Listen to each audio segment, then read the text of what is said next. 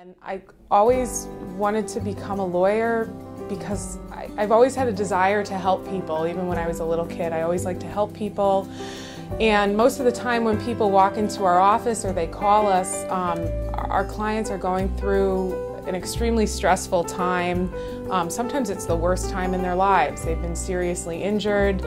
They've had to remain out of work, they're going through extensive medical treatment, they're having trouble keeping up with their bills, and I find it a very gratifying experience being able to meet them, being able to talk with them, and really explain to them the laws, the process, and really walk through it with them every step of the way to get them the best possible outcome and to make sure that their rights are protected. At PSRB, I think we can say that we're one of the only law firms that's really 100% client-driven. There's so many law firms out there and businesses out there that are mainly concerned about the bottom line, money, the outcome of the business, but PSRB is focused 100% on the client's well-being, the best possible outcome for the client, and I think that's what makes us different.